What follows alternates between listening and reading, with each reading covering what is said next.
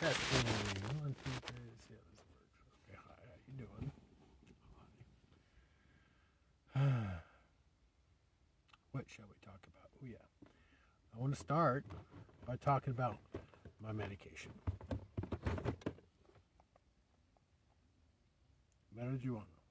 This particular kind is from Flora Cal Farms, and it is limeade. Basically, this probably is very close to Tangy, which is something I love, and it works great for my creativity. It's a very thought processing, high functioning kind of, compared to indica, which is a different variety that I don't have. I just had the money for this.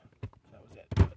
But it also helps me to function. It helps me to, it puts you in a good mood for one thing, and it makes you feel better as far as my back and all the other aches that I have, like stab wound and all that stuff.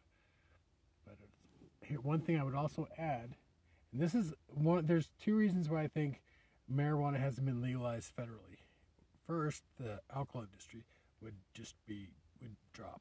Their profits would dip. You know what I'm saying? They're trying anything and everything to get people to drink still. Coffee, beer, coffee. Yeah, okay. Anyway, so they're trying anything they can do. And the other one is, well, pharmaceutical, of course. But, yeah, Viagra. Especially indica. I think indica might be the more influential when it comes to, basically it takes, takes limpy and makes it hardwood. I mean, not that you had a problem with it, not that I do, but I mean, it's an aphrodisiac. They don't talk about that, it being an aphrodisiac, which means it makes you horny, and it puts you in the mood. So there you go. If that ain't enough to get you want to, invest and buy and plant, I mean, hemp alone, by the way, is great, and you can grow it in any state in the union, and you can just basically harvest it for the CBD, and that basically is just the oil. And I usually do a tincture or something with that, or edible. I'm not sure what they do with that. I'm not really that into it, but anyway, those are options.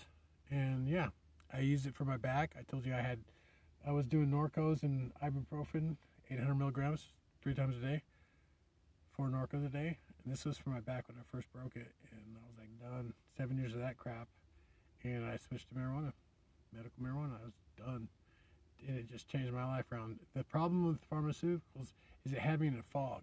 Even the Norcos, the weird part about those things is they're really high functioning, and it's like they're really caffeinated. You get you really, I don't like it. Anyway, so yeah, so that's really not good for you.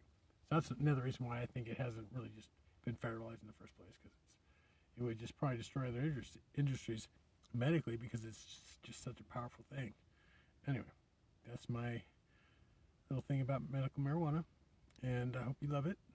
I love you, and after this, I'm gonna do another one on the ego. You're gonna love it. It's funny. Anyway, have a wonderful day. I love you. God loves you, and the universe is still digging in those pants. Anyway, have a great day.